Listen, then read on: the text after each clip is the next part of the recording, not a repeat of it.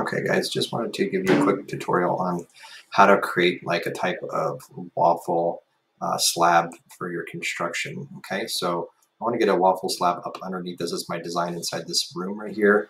And right now it's just, as you can see, something flush and flat. My selection color is green, by the way, just so you know while I'm selecting, that's what's going on.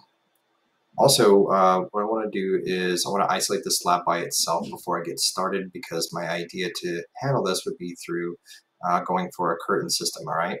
Now, a curtain system, it requires a mass in order to do it, so I'm going to show you how to do that. So first, let me isolate this guy.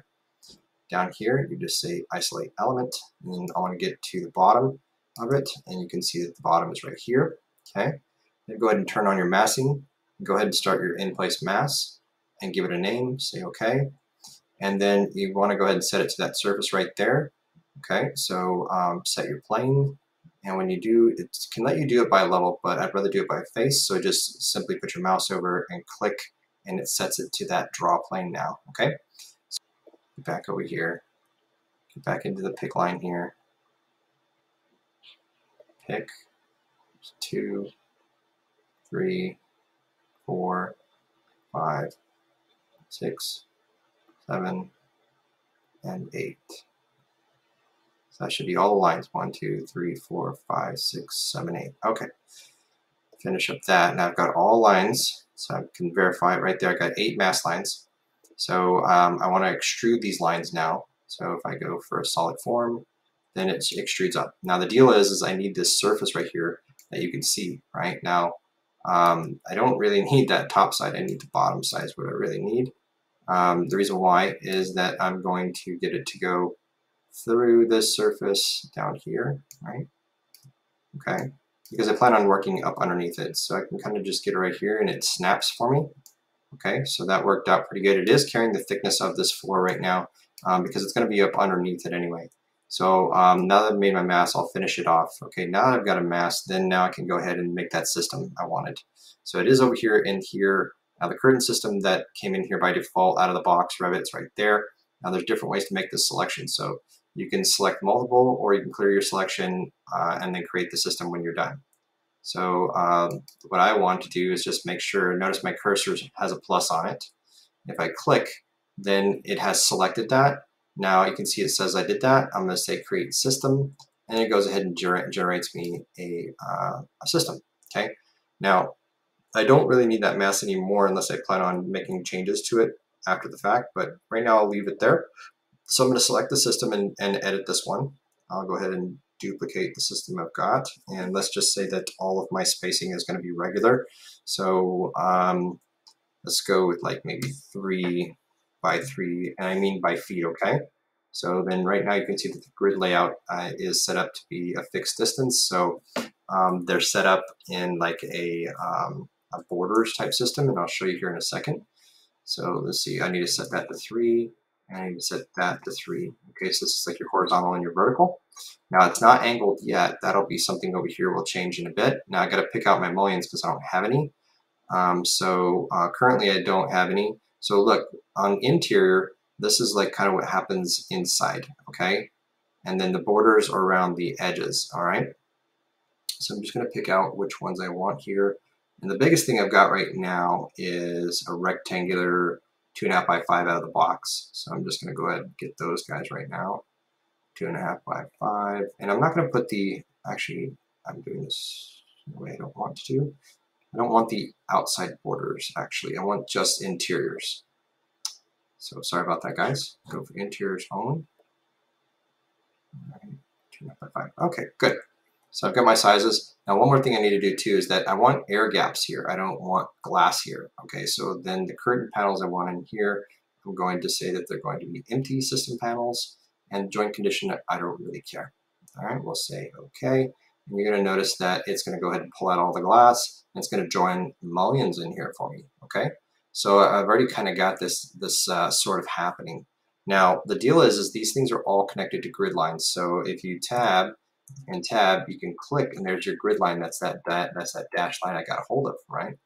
And so those things can actually be changed in what angle they're at. So if I go like this and I just kind of type in like maybe 15 degrees, And notice that it just doesn't want to do it, right? So if you select the system itself, notice it's the dash outline, then just simply go with the angle right here, and you can see that it's going to make a change right there to grid 1. All right, so I'm deleting off the excess, and you can see that it kind of made a twist. So then maybe I need something a little more aggressive. So 30 degrees. Okay, we'll say okay. And there you go. Now it's kind of getting that more diamond shape for you. Okay. Now it's only going to allow us 2 grids though. We don't get choices for multiple grids. So the more you do, this kind of deal, the more extreme it will be. And so it's just deleting off the panels and the excess mullions that it doesn't need. So that looks pretty good right there. Now they're just not big enough to even be considered concrete right now. So if I select one of them and I unpin it, I can go ahead and edit it and create my own type. All right. So we'll just say conch, and we'll just do kind of like maybe they're, I don't know, 8 inches thick, and then they're maybe 1 foot thick. Okay, 8 by 12. So right here, the thickness is how wide or how deep this piece is. So if we're looking at these 2 dimensions, this piece across here is the 1/4, 1 1/4, and then the depth of it is that 5. So in my case, I want to do 1 foot, and then I have to divide it by 4 inches because it's kind of splitting that thing in the middle. All right, so 4 inches. All right, and I'll say okay. And it's going to change it immediately. Now I'm going to pin that back into place. I have the type now created in my family that I can use. All right, so it's a curtain wall mullion is what it is. All right, so it was a rectangular mullion right here, and there's my concrete mullion, as you can see. Now, if I select the system itself as a whole, I can get back in here, and I can change out those mullions for my concrete one. All right, so let's see. Conch right there. All right, cool. So there's my conch. We'll say okay. And the whole system will update at one time. Now, I don't know, that's trying to delete the excess stuff, okay? So just say okay to it. And there you go. Now, it may not be at the elevation you want. Maybe you're looking for it to be deeper. And of course, I know it doesn't look like concrete. So just tab to one of them, edit the type, come to the material, hit that little dot here, and just type in the conch. And then I believe it's this cast in place gray is the one that's using for the floor. Say okay, and so now it's matching and it looks pretty much the same, but I need to pull it down a little bit so it's more flush. So there's an offset amount here, but these are offset off grids. They're not actually vertical offsets. So what you want to do here is, if you notice, watch if I type in 1 right here, what it's going to do is shift everything. And as you can see, they're not offsetting their height at all. It's just simply move them in a direction, right? So that's not actually what we want to do. So a section would be the best way to do this. Just say okay to these messages that pop up, because Revit always draws these things over and over and over again. So you cut yourself a section by coming here or there.